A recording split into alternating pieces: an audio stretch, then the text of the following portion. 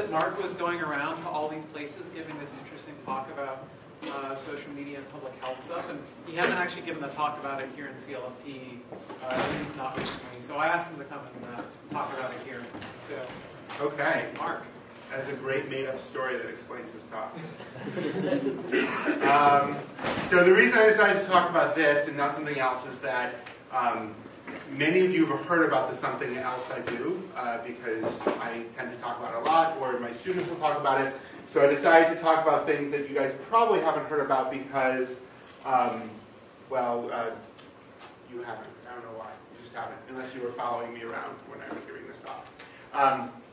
So that's caveat number one. So there's a little bit different in terms of we don't normally talk about this stuff here. The other thing is this talk isn't for a CS or NLP crowd. This was a talk that I wrote for a public health department or school or what have you.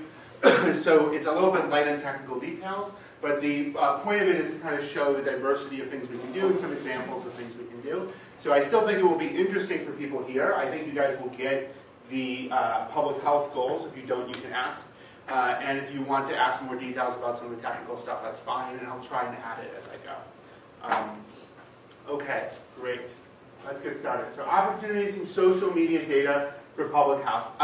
The word social media on this slide is going to be taken very, very broadly to include lots of things. And then later on, I'll say social media to just talk about one specific type of data. All right, so let's talk about public health. So public health, for those of you who don't know, is the prevention of disease, prolonging of life, and promotion of health. And you might say, that sounds a lot like what my physician does anyway, or at least I hope they're doing that when I go to see them. So what exactly is public health? And basically the way to think about it is individual health is one doctor, one patient. Public health is 1 million patients. Somewhere between 1 and 1 million, we draw the line between individual and public health. And I don't know where that line is drawn, so you can figure it out. And there's room for debate about that. So that's public health. So what are the sorts of things that public health does? So disease surveillance, which means how many people roughly are sick or what diseases do people have. Self-medicating behavior, so what medications are people taking by themselves, not seeing a physician. Vaccinations, you all should have gotten the flu shot this year. It's free, it's over there, Clipper room. Education, so educating people about health use, tobacco use, which we don't support, comes the red X. And drug use, and I mean here both prescription drugs or illicit drugs, a whole host of things. Okay. So if you ever take a class on public health, which we actually do offer in the CS department here, it's a short course in the spring, you'll learn that there's a 9 or 10-step cycle to the public health ecosystem or whatever. If you walk around the halls of Bloomberg, you'll actually see posters. So I've simplified it to a 2-step process, okay? So the 2 steps involve a population that we want to make healthy or keep healthy. And the second part is doctors or people who work with doctors, like public health officials, don't necessarily have to have MDs. Okay, that's the second group. So the 2 steps of the cycle are surveillance, where the doctors want to learn something about the population. And the second step is intervention, where the doctors, based on what they've learned about the population, do something to make the population healthier. Okay? This is a cycle because we're not done. The doctors then see, well, did our policy work? Did it make people healthier? If so, great. If not, what can we do to refine it? So let me just give you a very simple example. Seatbelts. So seatbelts are one of the greatest public health inventions in the past 50, 60 years. Seatbelts have saved numerous lives. Everyone here hopefully uses a seatbelt, and that's because there are public health officials that have for decades been pushing that agenda, right? So what we did was we saw lots of people were dying in car accidents. We came up with seatbelts. That was the surveillance part. We came up with seatbelts that improved the health of the population. And then we did things like said, okay, well, not everyone's wearing them, so let's pass state laws, or let's come up with airbags. And there's been pushes over the years to keep innovating on car safety. Right? And cars today are incredibly safe compared to where they were many years ago. Deaths and injuries from car accidents have dropped by staggering amounts. Okay. All right, so public health is, as I said, improving the health and quality of life in the population. So where I come in is this requires data. We need to know something about the population if we're going to do surveillance on the population. Otherwise, we're just guessing. Okay, so the normal way people get data about the population is they either do surveys or clinical visits. So when you go to the doctor talks to you. Someone might call the doctor and say, how many of your patients have asthma, or how many patients have this disease, or are patients taking these drugs, right? That's one way we get information. The other way is surveys. Right? I don't know if anyone here, you can raise your hand if you've participated in some kind of health survey where someone called you. I actually participated in one a couple years ago. But basically, people call you up and ask you questions about health, and you try and give them honest feedback. There are many, many, many surveys like this. The largest one, or one of the largest ones, is run by the CDC that calls about 350,000 people on a yearly basis in the U.S. It's actually run by the states on behalf of the CDC, but whatever. So that's where we normally get data from. The problem is this has really limited the sort of research that we can do because there are many sorts of things that we cannot get from from looking at clinical visits or surveys. Right? So outcomes or incomes, social media. And this slide is a little bit old. It was made like last week, so there's a couple new companies that probably aren't on here that should be, and some that have been acquired by Facebook, no doubt. And social media is a really interesting data source for a number of things. So people look at it for politics, sports, entertainment, people talk about work, people talk about what they eat for breakfast. But what we care about here is that people talk about health. Right? And so what we want to know is how social media can be part of this public health conversation. The basic idea is of why this is even relevant at all is that social media reflects everyone's ongoing life, right? So what do you type, or what do you tweet, what do you put on Facebook, right? You kind of talk about what's going on in general in your life. And for most people, health is an important part of what's going on in their life. It might not be the major focus of what they talk about, but they often throw out a lot of comments that are very informative about their health, right? So if we mine social media data, we can learn something about health, right? And so the idea here is that there's both an opportunity for surveillance to learn information about a population, but there's also room for intervention, right? So let me give you some examples of what I mean, right? So surveillance, what we want to do is take existing things that we survey and do them better, faster, cheaper. Right? So how can social media allow us to do a better job of things that we're already doing?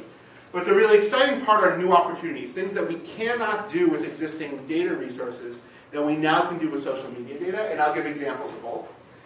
What I won't talk about, but it's very important, is intervention, where people look at how we can use social media to actually implement policies. And there's a lot of exciting work going on in the field of psychology, disease surveillance, vaccinations, food poisoning, all that are based around this idea that social media is a tool for communicating with the population about various public health aspects. So I'll just be talking about surveillance, which is where the work we've done is focused on. Okay. So that was a very broad use of social media, right? If you looked at the images I put up, it was lots of different sources of data, right? But I want to talk about three specific categories of data. The first one is search logs. The second one is social media, where now I actually mean things like Twitter, Facebook, Google+. Has anyone heard of Google+? I don't know. Okay. It's a relatively new product. And web forums. So search logs are going to be really good for coarse trends, which is sometimes all we really need, so looking at general trends in the population. Social media is really good for shallow content analysis, and we talk a lot about that here in the context of NLP. And web forums are going to be really good for doing deep dives on very specific questions. And we'll give examples. There's a 3-part talk. We haven't started it yet, but the 3 parts are going to be each one of these. All right, any questions before I go on to search logs? Yes. Say your name before you. So my name is Miles. Hi, Miles. So why do you think that? So when you say search logs are the posts. Oh, okay. Do you mean the published stuff? Yeah, the stuff I get. Michael's done work where he has search logs that he keeps locked up in his apartment that he can't share with anyone, that you can actually do some really fantastic, much deeper sorts of stuff, even deeper than the sorts of things we can do on Twitter, because you have these sessions and you can look at behavior over time. It's really fantastic stuff.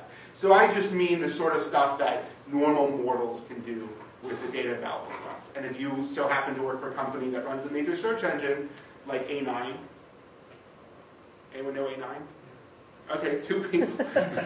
Wow, okay. It's Amazon's search engine. They have one. Then you can do some much cooler stuff. Okay. Now everyone's Googling A9. Okay. 9 not spelled out, just the numeral 9. Okay. Search logs. So let me tell you an example of, we actually have a number of projects going on using search logs. One question that we wanted to answer. So the question is very simple. What is the impact of the economy on the public health of the population, right? On the overall health of the population. So we think that economic trends are going to have an impact on the health of the population. Specifically, during a recession, right? This might lead to people being more stressed, in more physical pain. There might be a lot of negative health outcomes just by there being a recession, right? And specifically, we happen to have had a fairly major recession in the United States recently that we can look at to try and answer some of these questions. Of course, getting data for this is incredibly hard. We need a large population to try and answer this. We have a long time span, so we want to look at before and after before and during the recession. That's a long period of time, perhaps. And we don't really know what we're looking for. So there's many, many things that we want to investigate in terms of health impact, and it's hard to come up with a survey that asks all these things. So instead, we're going to use Google Trends, which is the mortal solution to search queries. So for those of you who are familiar with Google Trends or not, it's a service where basically you type in queries, and Google will give you plots over time about how many people search this query. Assuming the query is relatively popular, you can all Google your names to see if there's a trend for your name. Probably not. And they also give you information about location and things like that. Right? So it actually is a very cool service to try and visualize data. Don't go run off and use it because it's actually really hard to get data and to merge it together and to normalize things correctly. But if you're interested in this, you can talk to me. I'll tell you how we do it. So what we did is we found 343 queries from Google Trends that were health-related. We looked at increases in these trends during the Great Recession, and we selected the 100 that showed the greatest increase. And we identified the Great Recession as being roughly December 2008 to the end of 2011, which is where our data stops. And we want to know how much search trends increased for certain types of queries during this time. Right? So here are the biggest increases we saw. These are mostly group terms. So headache-related queries, like headache symptoms, headache diagnosis, just the word headache, these go up by about 41%. Chest pains go up 35%. Hernia, that was the best hernia picture I could find that I could show. That's 37%. And just to give you an example of one query, stomach ulcer symptoms as a query has this massive increase. Any one query isn't really informative, but it's interesting to see that one going up so much. This is what it actually looks like. So here's our plot for 2006 to the end of 2011. Each one of these little lines is one query. And that's the pattern of the query over time. And so you can see that there are many things influencing queries over time. They go up and down. And if we look at any individual query, it looks kind of random. But the bold line here is the mean of all the queries. And you can see that this is actually fairly stable for the first part. And then right here is where the Great Recession starts. You can see a notable increase. Right? So I'll just give you one example. This is the query headache symptoms. So you can see we fit, this is a linear fit to the query patterns before the Great Recession started. So it says it's going down, but what I basically interpret that as is it's relatively flat because you don't really see a big increase or decrease. But you can see that very clearly what's going on in the Great Recession, which is the shaded region, is a major increase, right? The number of people who are searching about headache symptoms went up quite a bit. Right? And so we can see that actually there's a fairly big impact on health as a result of the recession, where people started searching much more for things about physical pain, stress, things like that during the recession. So this is a really interesting example of something that is very, very hard question to answer, but we are able to answer it by looking at query data. All right. So that's what I want to say about query data. We have like 4 other projects that we're in the middle of doing similar things for all different sorts of analyses. But it's very exciting stuff. Okay, yes? So from the title of the paper, I would think that headache wasn't the only thing you looked at? Did you look at? No, we looked at, there's like, we looked at a couple hundred things. So they're like headache, there's like headache, hernia, physical pain of all different kinds. And the thing is, with these those are all things that got elevated by at the time. Yeah, so aggregated all together, we see the increase. Each individual, so, oh right, I have to step for this. Right, so these are all individual things that increase. Yeah, okay, right? And there's a lot more in the paper. And we also have statistics about like how many extra, like we have projections for how many extra queries there were because of the recession for these things. Like people get headaches no matter what, but how many extra headaches there were, that sort of thing. Yes? Did also something decrease? So we looked at health. I don't remember if anything significantly decreased because of health. There are, I mean, you can apply the same analysis to other things. So, for example, divorce decreases during recession. Does anyone know why? Decreases? Decreases. Because the lawyers are expensive? Because lawyers are very expensive, people don't have money. Which means that when the economy recovers, there's a spike in divorce. All that pent-up demand. Yeah, I mean, it's serious. So we were just looking at health, and nothing we saw specifically, because we were looking for, these kind of like physical pain and that sort of stuff. You can imagine there might be sorts of questions health-related that do decrease, like, health insurance might decrease because less people are looking for it. I'm not really sure. Because I'm thinking if nothing decreased, it might be perhaps, people have more time to see the computer. Right. So we do normalize by total query volumes. So if it was the case that during the recession everyone had more time, so they just searched about their health more, but nothing else, then you could imagine this effect. But if it's people sitting and searching more overall, then we wouldn't be fooled by that. Okay. And of course, I mean, I should say, whenever you're talking about medical results, right, this is not a conclusive proof of anything. This is just one attempt at answering a question that people have had that we've never been able to really answer, right? So the next step, I think, would be taking these results and building them into do like survey-style questionnaires. Yeah. How do you normalize for other sort of global health events? Like how do you normalize for what? Other global health events, like H1N1. Right. So we didn't look at flu as part of that. Oh, you mean how, if we're interested in flu, how do we normalize? Right. So I mean, H1N1 was 2009. 8. So 2009, yeah. So then if you have a flu, you may have a headache, you may have vomiting. So how do you deal with that?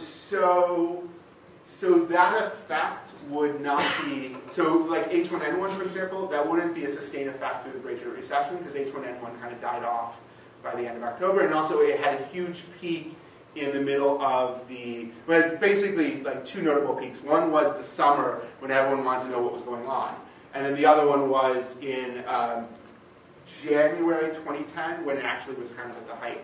But it drops off really substantially after that. So it might be that people were searching, it could be that people increased headaches searches for that. I don't really think they would. I mean, if I had the flu, headache symptoms would not be what I search for. It would be more flu-related stuff. But that wouldn't explain the trend over the whole recession. Okay, social media. Everyone knows what Twitter is. Great. If you don't, I'm sorry. You just see me after. Why do we use Twitter? A couple reasons. We have a lot of it, and people write things in Twitter that are actually really indicative of health. So here's some examples. Nothing like waiting in line to buy cigarettes behind a guy in a business suit buying gasoline with $10 in dimes. So while that's amusing, what we actually learn from that is this person's probably a smoker, otherwise why are they buying cigarettes? Right? So it's not conclusive that they're smoking, but it's an indication of a smoker. Right? And so those are the sorts of things that people say incidentally on Twitter that we want to try and mine to do interesting things. So we've done a lot of interesting things with this. We've looked at medication use.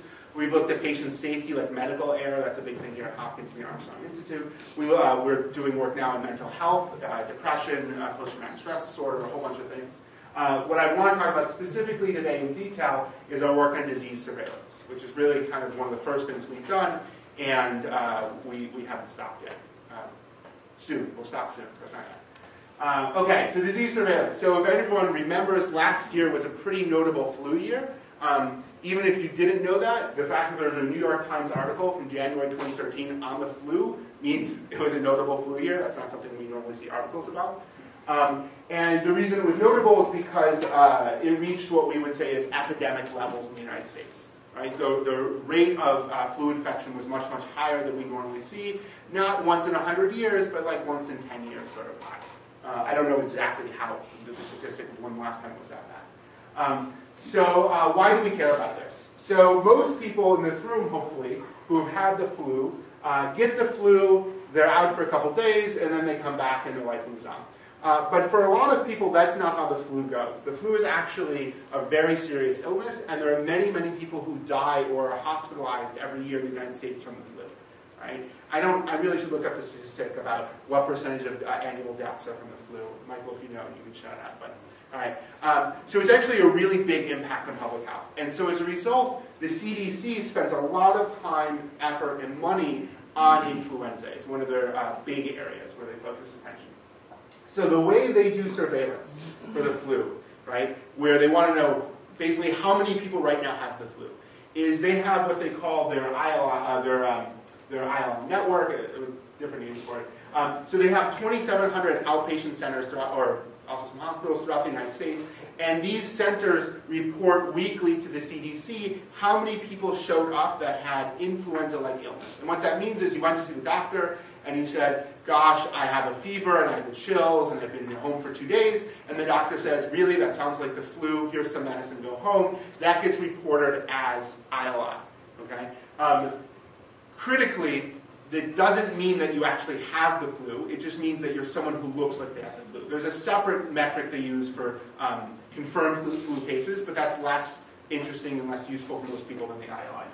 Right? So the main problems with this is it takes a while for them to compile it. It's about 2 weeks for them to collect and publish the data. Even once they do that, as we've discovered, they update it frequently. So even though they publish a number the next week, they might make minor or even major revisions to it. So it really takes a while to collect this data. And also there's varying levels of geographic granularity. So the CDC really focuses on regions. There's 10 regions in the United States. They have some state level data, but they really don't have things in like Baltimore. Right? But the problem is, if you're a hospital in Baltimore, you kind of care about what's going on in Baltimore more than you care about what's going on in the United States. All right, so we're going to build a Twitter surveillance system for influenza, and it's going to have 3 components that we think are new and interesting. One is we're going to show that we can accurately track ground truth infection, and we're going to have methods based on NLP, so good for us, that are improvements over what other people have been doing. We're going to show that we can do this not just at the national level, which is what everyone's shown, but at the local level, so cities. And we want to show that we can not only do this historically, like download old CDC data and show that we can do well, but we can actually build a system and run it on real data coming in and do well. All right? So let me go through each of these points. So you guys are familiar with the complexities of natural language processing. Not everyone is, which is why I have this slide, but I'll show you the examples because they're cute. So the most common thing people do is they look for the word flu, which would get them these tweets. The Ray Lewis flu. Does anyone know what that is? I went somewhere where no one had heard of Ray Lewis. Does anyone know who Ray Lewis is in Baltimore? Okay, good. Just making sure. It was amazing to me. This is what happens when you leave Baltimore. So Ray Lewis was the linebacker who retired last year for the Baltimore Ravens, and apparently his attack of the offensive players was so fearsome that offensive players in the opposing teams would feel ill the week before playing him. That's called the Ray Lewis flu. Not contagious. Mom, I can't go to school tomorrow. I have the swag flu. Does anyone know what swag flu is? Show of hands. No? One? Do you want to define it, or should I? Well, swagger is sort of like the way you walk and the way you present yourself to the world. If you got a lot of swagger, you're pretty suave. Yeah. So if you got the swag flu, I'd imagine that you're so fly you have to stay home. So, very good. I like this. So I'll read the Urban Dictionary definition, which I love, so I'll read it anyway. Swag flu is a contagious virus that spreads game, confidence, and swagger among the populations of individuals. So very good. That was good. As deadly as that might be, we don't actually care about tracking it. Or at least no one at the CDC has approached me about tracking it, so we haven't looked at it. And you can see other things like this in the data. So keywords is not enough. This is not just a acute problem, it's a serious problem. Here is the summer of 2009. And the curve I'm showing you is what our system thinks the flu rate is, and I'll explain later where that curve comes from. And what is odd here is that there is a big spike in the flu in the middle of the summer, and that's not common. So when you say our system, do you mean one that just looks for the word flu? It's a little bit more advanced than that, but I'll explain later what it is. But it's basically just doing more naive stuff. Okay, so this is the baseline system. This is the baseline system. Well, this is one of the baseline systems. It's still a statistical system, but it's not, you'll see in a minute. So we see this big spike here. Is that an infection spike or not? So actually what happened on that day in 2009 was the World Health Organization declared that swine flu would be a pandemic. So as much as that raised awareness about the flu, I don't think this press release made anyone sick. And so the fact that the system confuses these things is a bad problem. Right? It's not just this system that would do that. Last year there were some very interesting articles published in Science News. Science News? Okay. Basically the title was like, Google flu trends doesn't work. It was a little bit more diplomatic than that. And the point of the article was that because there was so much media interest in the flu that year, there were all these articles, people were searching for the flu even though they didn't have it, and it misled Google flu trends to way overestimate the flu rate. So it's not just a problem on Twitter, it's a problem with Google data as well. So that's going to be difficult for you even if you leave out articles like this, right? So you said this article didn't make anybody sick, but it may make people think they're sick. Right. And that might show up even with more subtle measures. Right. So to convince Jason, I will show you this plot again at the very end of this section and show you that we did better. Cool. Okay.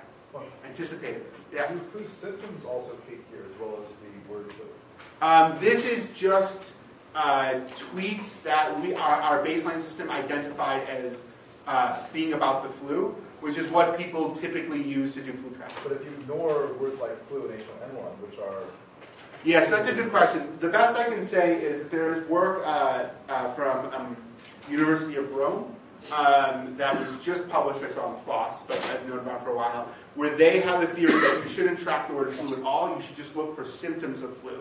And don't let people rely on self-diagnosis, and they show benefits to doing that. So we don't do that, but that is an approach that some people do take. But it still doesn't eliminate the problem of news-induced hypochondria, right? No, it does not. Right.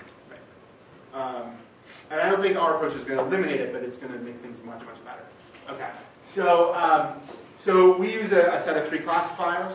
The first one is we just identify tweets as being about health or not. All this training data comes from Mechanical Turk.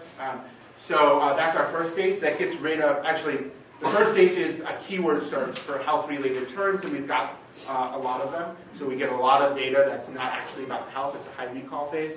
Then we have this high precision phase where we filter things out using a classifier so that it's really only about health. Then we have another classifier that doesn't just look for the word flu, but it actually is trained on tweets that are about flu and not about flu. And it tries just to find those that are actually about flu. So this gets rid of like swag flu, Ray Lewis flu, things like that, Bieber fever. And then the last step is awareness versus infection. So this is actually the most helpful and really the most interesting step. So what we're doing here is we want to distinguish between people who say, I am infected with influenza versus I am worried about being infected with influenza. So the example tweets I have here, on the left, so many Americans seem to have bad flu right now. I'm worried this trend will reach New Zealand in the winter. I might need to step up my inclusiveness. So this person doesn't have the flu, even though they're talking about the flu. And then the one on the right is my flu, cough, and fever is getting worse. I'm worried. This person, we would say, has the flu, right? And so we built a system to distinguish between those things. We have a NACL paper on that last year, and it's basically a lot of shallow features, part of speech tags, things like that, to try and distinguish between these 2 types of tweets. Okay, we have a lot of training data, we trained that model. So that's how we accurately track ground truth, right? We identify this distinction between awareness of disease and infection of disease, as opposed to just who's talking about the disease, either with a classifier or with keywords. So the second thing, can we be effective at tracking flu, not just at the national level, but municipal level? Yes? This is a good question. So just because I say I have the flu doesn't mean I have the Ah, flu. yes. All the doctors ask this too. So, are you a doctor? Yes, you are. You are. So my response to that is simply this works. So, which indicates that however bad the problems with the data are. So one problem is people misdiagnose themselves, right? Another one is that our systems have error. Another one is that the population is biased in all sorts of ways, right? There are many problems with the data, but the system works, which doesn't say that those problems are real. It just says that the strength of the signal for influenza is such that it can overcome those issues. For other issues, that we look at, those biases in the data might actually cause problems, and so we do spend time thinking about how to account for them. So when you say it's about signal, I think you're saying something a little bit more precise. That when you say it works up to a multiplicative constant. Like you're assuming that 1% of the people who have the flu will tweet about it or something like that, and you don't know if it's 1% or not. All you see is that you track the actual rate of the flu up to some constant, and if 10% of the people who say they have the flu don't actually have it, then you'll be off by a constant factor as long as it's always 10%. Yes, that's right. And that's essentially right. So that's what I mean by it works well enough, is that the error there is much smaller, right? The 10% error is much smaller than the overall signal we have, and so we still. No, it's not even that. What if if it's if 2/3 of the people who say that they have the flu don't have it?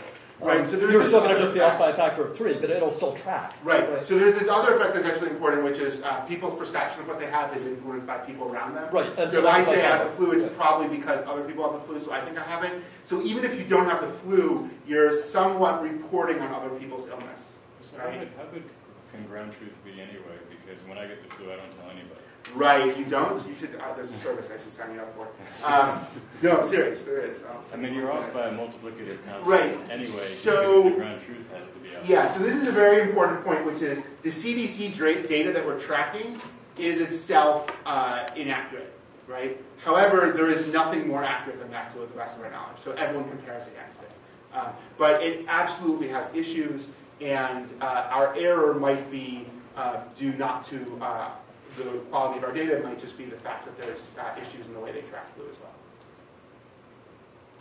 That's the reality here. All right. So we want to get signals for specific locations, right? So most people, there's one other paper that came out at the same time that ours did that looks at something besides national flu. But besides that, everyone looks at national rates.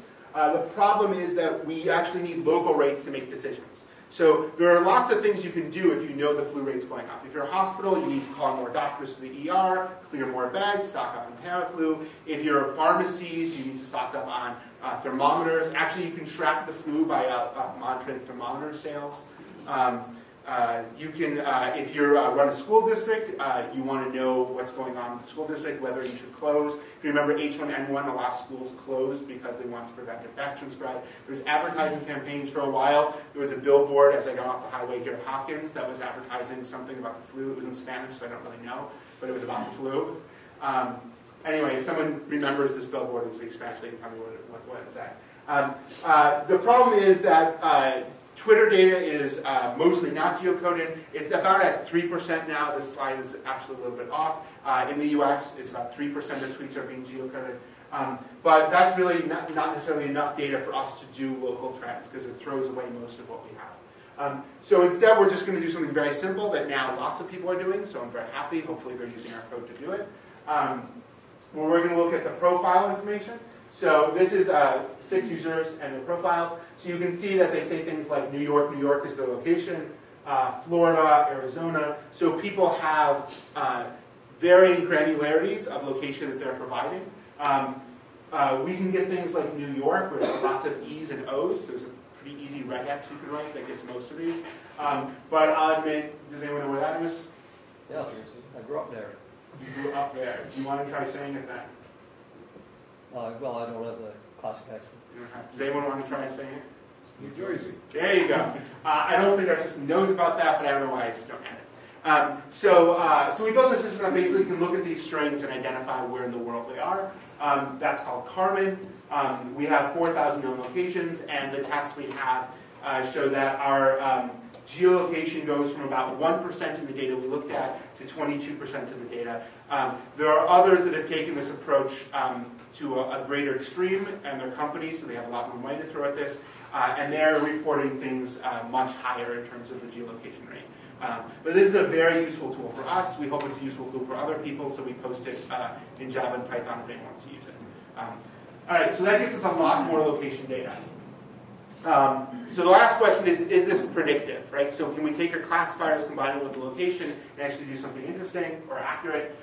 Here's historical data. So keywords is just The Health and Human Services has a couple keywords for Twitter that they recommend for flu. That's what this is. Flu classifier is the first 2 stages of our pipeline, but not the infection versus awareness. Google Flu Trends is Google's data. So in 2009, you see basically everything did the same. It was actually a really easy year. That was the H1N1 year. 2011 was hard because it was a mild year, and so there were much more subtle trends to detect. And you can see how different systems do. So you notice in 2011 there's a big gap between Twitter and Google. Here's how our system does. So 2009 does a little bit better, but it doesn't really matter. In 2011, you see a pretty substantial increase over both of the Twitter methods, cutting the error compared to Google roughly in half. Right? But that's historical data. How do we do it in real time? So we built this and submitted it to ACL 2013, which means we built it fall 2012. We then took that system and ran it on the flu season of 2012-2013, which turned out to be a really interesting flu season. We didn't really know that was going to happen. If we had known that, we would have published that paper. Anyway, so the black line is the CDC trend, the blue line is our system, and you can see it roughly tracks pretty well. We get the peak right here, we kind of get a smaller peak here, but okay, it's overall pretty good. This dotted line is just influenza tweets, not filtered by awareness. You can see there's 2 peaks that are really unexplained. The first is in early December, the second is in early January. Early January is when the big media campaign happened, so we see a huge increase in tweets around that. And early December is when the CDC announced that flu season was particularly bad, and so there was a smaller increase of coverage around that. Here are the correlation coefficients. I don't know exactly offhand what Google did, but I think we're very, very close to Google Flu Trends for this year. I don't know if there's, in fact, I'm pretty sure there are not going to be statistically significant differences. And a couple people did publish how they were doing on this flu season earlier on, and we were beating them pretty handily at that point. These are the best numbers I've seen. Michael, is that right? Yeah, okay. Yes? Did you tell us how Google Flu Trends works? I know I it's on the previous didn't. slide. I didn't, but I don't have time. So It's based on Google queries, and I can tell you afterwards how it works. Yeah, okay. Think about what you would do, and then step back 3 levels. Yeah, okay. No, Jason, 4 levels. And what else? 3. Yeah. So it looks like your error is worse sort of in the holiday season. Is that? Holiday season. Yeah, I don't know. I'm not sure whether you should read too much into that. I mean, are there things like people just, certain times of the year don't use Twitter very much at all? Good question, Miles. Okay, that's the authoritative answer. I don't know. Sometimes the CDC data also seems to have particular patterns around the holiday season because way fewer people bother to go to the hospital. So they do normalize for that, but you definitely, I don't know if it's biasing in some way. Yeah. Okay, so then the next thing we want to do is show that we can do this for a city. So we picked New York City because, look, they have data. Most cities don't have data. However, the data they have that we actually need, they do not share publicly. So we saw this as an opportunity. So what we said was, we will send you our predictions, and then you will do the analysis so that we have no control over the answer, and then you will just tell us how well we did. So that's what we call a blind evaluation. And this is what they told us. That infection 0.88, keywords 0.72. They did not send us a curve, so I can't show you the curve. But the number 0.88 here, the things to take away from this is, one, it's improving over the baseline again, and it's not much different. In fact, it's just barely statistically significant from the national trend. And so what that means is that we're doing almost as well in a much smaller geographic area as we would nationally. You guys want to know how we're doing this year? This is, I think, 2 weeks out of date now, but this is how we're doing this year on the same system. This is Twitter, black is CDC. It looks like we captured the peak at the right place. We have a 0.95 correlation this year so far. You can't really compare that, though, to the correlations before because it's over a different span of time, right? Although our correlations actually tend to be very, very consistent throughout the season. It's not like they're all in the low 90s or low to mid 90s whenever you measure. So this is the plot I promised I'd show Jason. This is the influenza classifier baseline. Here's our new system, and you see it basically ignores any increase from the WHO media coverage. Okay, I gotta move on because there's one more thing. If you want this data, we're going to be releasing it online soon, or you can just ask me because you're sitting in the room. It's probably easier than going to our website. Web forums. All right, so you can do a lot with web forms, and this is often overlooked by this community. We're doing a lot of different stuff here. We're looking at quality of care. You can actually, it's really unbelievable how you can measure state-level correlates with quality of care based on what people write in forums about the doctors. Prescription drug use, we're looking at aspects of that in the forum data. What I want to talk about is about illicit drug use. Hopefully the pills and the dollar bills next to each other indicate illicitness. Because these pills look the same as other pills. Okay. So let me first tell you about the data set, and I'll tell you about why we're using it. So we're using a data set called Drugs Forum. I'll just read you what they say. Drugs Forum is an information hub of high standards and a platform where people can freely discuss recreational drugs in a mature and intelligent manner. Drugs Forum offers a wealth of quality information and discussion of drug-related politics in addition to assistance for members struggling with addiction. So you see it covers a lot of different things. We're basically focused on discuss recreational drugs. That's what we want. That's what we care about. So we have 100,000 messages written by 20,000 users. The self-reported statistics are 87% male. That seems very high, but I don't have a good way of evaluating that. 50% American. It also has like Canada, UK, and then other languages that we don't look at. And then the age breakdown, it goes all the way up to the age 119. Is that it? Or something like that? 100-ish. It's 100? Okay. So we have a long tail of, there's actually a lot of users of 120s, and we kind of throw them away. We don't use those in the age statistics we do. But I don't believe this number because you have to be 18 years old to sign up for the website, and I know that people under that age also like to use the internet and do drugs, so they're probably on this website, so they're probably lying about their age. So these age breakdowns are not necessarily very accurate. Okay, so why do we care about this? So let me tell you a little bit about the world of illicit drugs. So for a long time, this world was dominated by the big names, right? What are the big names of drugs? Don't be shy. Heroin. Ooh, there's a UK connection. I'll do that there. Speed. Johnson. Ecstasy. Miles is getting all of them. Come on, guys. What? Quaaludes. I don't even know what that is. Okay.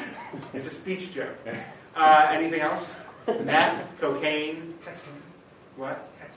Ketamine. Ketamine's a smaller one, but yes. Nitrous oxide, glue, other glue. drug substances. Elmer's is not as popular. Those are discussed. I don't know if Elmer's glue is discussed. Probably not in the same depth or seriousness as the other drugs. But it's unbelievable what people put into their bodies for different effects. I mean, what happens, for example, is there's like a veterinary medication that is like not really controlled because it's for dogs, and then all of a sudden you have a lot of people, and you order it online, and all of a sudden there'll be a big spike in people taking it because they realize it gets them high, and then the government has to come in and control dog medicine. Okay, so this is what happens. People just do crazy things. All right, so that's what it used to be like. It's changed a lot in the past couple of years. Now there are a lot of new drugs. There was a study out from the EU on showing that they average one new drug a week. In fact, this is the UK connection. There's a widespread belief without much evidence, but we're trying to show it, that the UK is a major source of drug innovation in the US. That basically all the really good ideas start off there and make their way over to us. So that's why you're here this year, I guess. The problem is that these new drugs, because there's so many of them, doctors are just not familiar with them. And this creates a whole lot of problems. So if you go into the ER because you've overdosed, and the doctor says, what have you taken? Forget the fact that you might not be able to speak. What have you taken? And if the doctor's never heard of the drug, they don't know what kind of drug it is, they don't know how much you should have taken, they don't know what to do. I mean, it's a big problem. Okay? If you go to see someone about your addictions, right, and they're trying to help you with your addiction, and they don't know what drugs you're taking because they've never heard of them, it's very hard to do their job. Policymakers, when they're trying to decide which drugs we should control, which drugs we should study, right, all these different sorts of things, if they've never heard of the drug or they don't know anything about it, they're at a loss. So this is a huge problem. And we're very interested in looking at this data because this is a data set that talks about these drugs fairly early on, before they show up in other traditional data sources. Right? So for example, salvia. How many people have heard of salvia? Yeah. Okay. So salvia is a fairly recent drug. It's not actually popular that enough people have heard of it. And we just have very basic questions. Right? what demographic groups are using this drug? Is it adults? Is it teenagers? Is it men, women? How are people using salvia? Are they smoking it, injecting it, snorting it, eating it? There are other ways. What are the effects of taking salvia? What do you feel like? What are the negative health implications? These are all questions that we don't have answers to because it's a relatively new drug. Right? Salvia is a case of a drug that got very popular, and so now we know information about it. Does anyone know why salvia is very popular? It was legal. It's now. It depends on the states. Obviously, it depends on the state. It depends on what country as well. But it certainly started off as legal and is now moving to the illegal camp. But does anyone know why it's popular? Many things are legal that you have, but why did salvia become so popular? No one knows. Okay, this is a little bit trivia. Miley Cyrus. So there is a YouTube video of her smoking a bong with salvia. It got posted online. This is just one. There are many copies online. And believe it or not, kids like Miley Cyrus, and so they started smoking salvia too. And there was actually, I think it's salvia, there's this trend of teenagers basically getting in front of their computers, taking salvia, and then recording themselves doing crazy things the next half hour, and then they post it to YouTube. I don't know if these videos are still up there, but for a while you could find tons of these videos of teenagers doing crazy stuff when they're high. Anyway, but just to show you, actually, YouTube is a very serious source of this stuff. What's the #1 recommended other video? Justin Bieber smoking weed. He was in the news again. Bieber fever's back. Okay. So the way we're going to study this corpus is we're going to use topic models. The reason we want to use topic models is we have, at the heart of what we're doing is an exploratory task. Right? We have a lot of corpus of data. People actually do already use this corpus to study drugs, but what they do is they basically just read lots and lots of foreign messages, thousands of these things. They'll code them, and then they'll write a paper. And we want to enable much better analysis of the data. So we want to enable people to find things that are of direct interest to answering their questions. Topic models are a promising way of doing this. The trouble, though, is topic models can only do this topical division of the data. And so what we have is factorial LDA, which, Michael, have you talked about this here? No. Okay, no. All right, Friday? Next Friday? 2 Fridays? You're not talking about this? All right, fine. So I'll say a little bit more. So what FLDA does is it models corpus not as just topics, but it's a joint model of multiple aspects. So let's say you're interested in topics and sentiment, both of which can affect what appears in the document. So we actually can model those jointly by saying that words are not going to be chosen just based on the topic that they come from, but they're also going to be chosen based on the fact that they're topic and they're this sentiment, right? And we can do this for an arbitrary number of factors. So for example, on ACL abstracts, we did the topic of the abstract, the approach, and the method, right? So you got things like theory, it was like theoretical methods of speech, or empirical evaluations of entity, like those sorts of things, as topics, right? So that's the idea of FLDA. I'm not going to go into the details of how it works. I'll just talk about a very high level, okay? So we used a 3-factored FLDA model for this data set. The first factor is going to come from the drug. So we have 24 different drugs we're looking at. Those are some of them. The delivery, how you get the drug into your system, whether you inject it, you take it orally, you smoke it, you snort it. There are like 20 or 10 different ways to get drugs in, so I'll give you guys extra points if you can name them all. Actually, I don't want to know if you can name them all. And then the aspect, which is things like the chemistry of the drug, the culture around it, the effects of taking it, the health impact, and how people typically use it. So, for example, if you look at the topic that is discovered, or the joint topic that's discovered for alcohol, oral culture, you see a lot of words like parties, frat parties, college, that sort of thing. Where if you look at like meth, injection, you inject meth? I don't want to know. Meth, something else, and culture, you see a lot of words that are not, I don't want to say that, but there's a very different culture around meth, okay? And heroin and things like that. So you really can see very interesting things fall out of the data. So this is some example of the word distributions we learned. So for cocaine stored in health, we get things like nose, pain, damaged blood. Cocaine stored in usage, we have things like coke, lines, cut, small. So what's interesting is what FLDA does is it says, I want to learn these 2 distributions. These distributions should be, for all intents and purposes, the same, except for the fact that one is about health and one is about usage.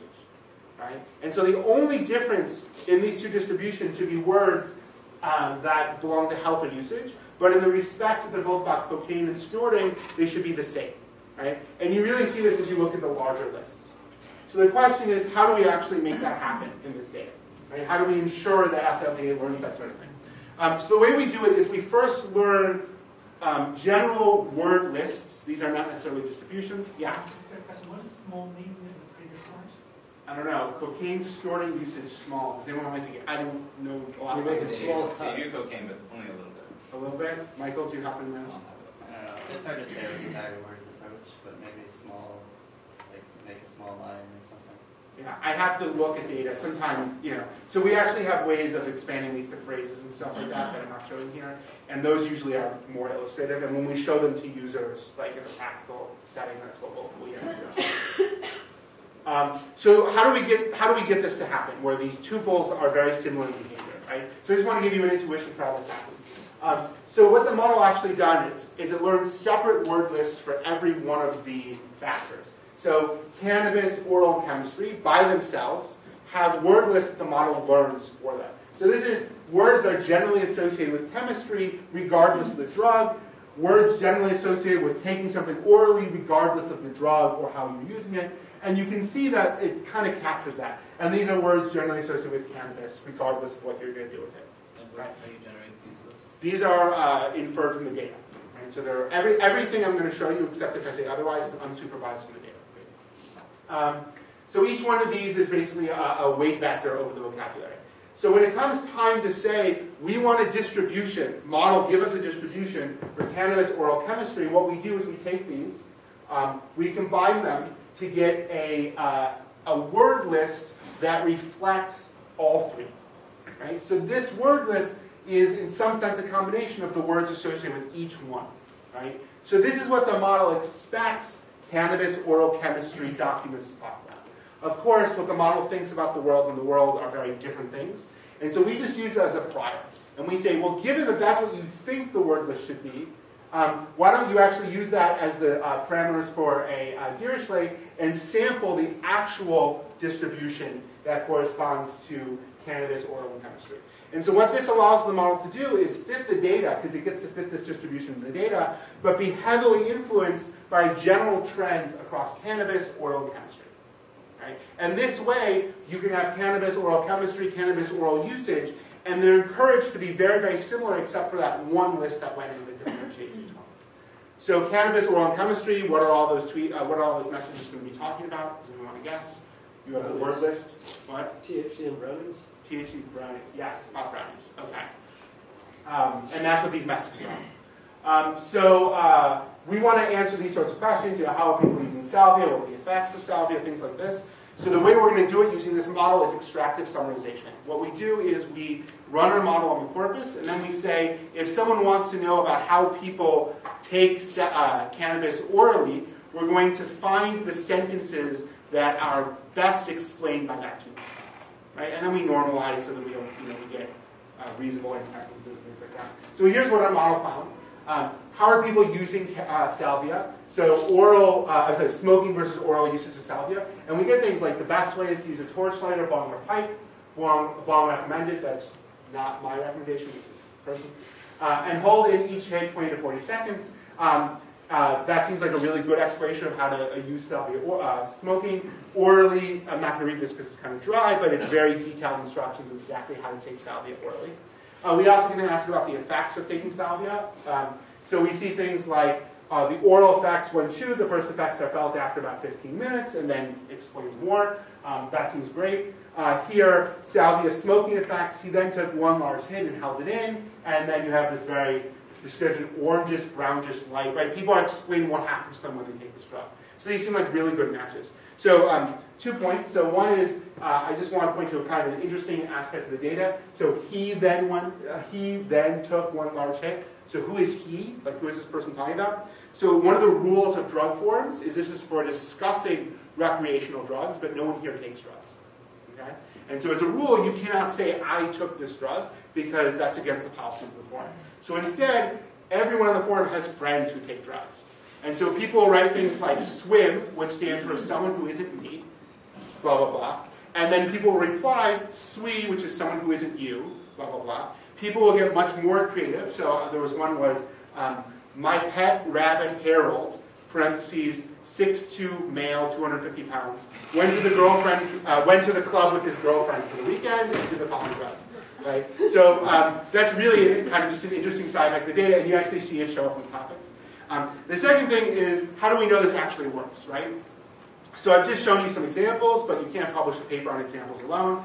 Well, sometimes a top model paper, but you shouldn't be able to publish on examples alone.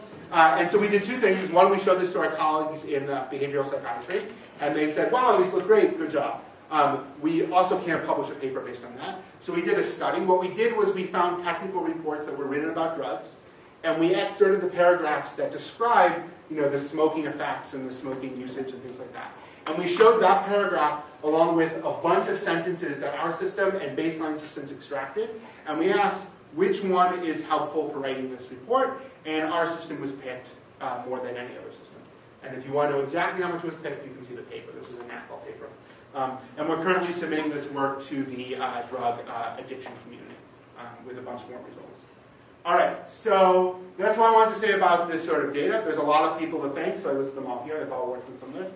If you're interested in seeing more about this work, you can just come and find me, or Michael, or a bunch of other people. But we also have a website that lists some of the projects we've been working on. And of course, if there's something you guys want, code, data, all that, just ask. Thanks a lot. Yeah, you guys made it first. So you made a point at the beginning of the drug forum about how rapidly new drugs are coming on.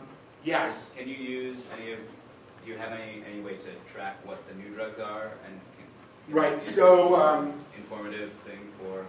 Right. So this project was the exploratory project that just showed us what the data was like. We have a list of years worth of research now that we want to do, and that's one of the main issues. So we know that this data supports that. So bath salts, anyone know what bath salts are? And if you think you put them in your bath, you're not thinking the right thing. You have to think zombie. You have to think zombie. That is the right thing, although that is a misnomer. But zombie is the right thing to think about if you know what to talk about. Anyway, so they were very popular recently because they cause cannibalism. Actually not true, but that's what people thought. So a drug that causes cannibalism is going to get a lot of attention, so it did. That was last year. We have messages from 2006 or 2007, I think, talking about bath salts. So we know that this stuff shows up way early, like years before it hits the mainstream. And part of that is because there's so many new drugs coming out, most of them don't make it. Only a couple of them actually make it to the big time. If bath salts is even a big time. And bath salts is still a very niche sort of drug that most people don't use. But certain communities it seems to really trend because of the UK thing again. You think I'm making that up? Seriously, the UK thing. They give us drugs.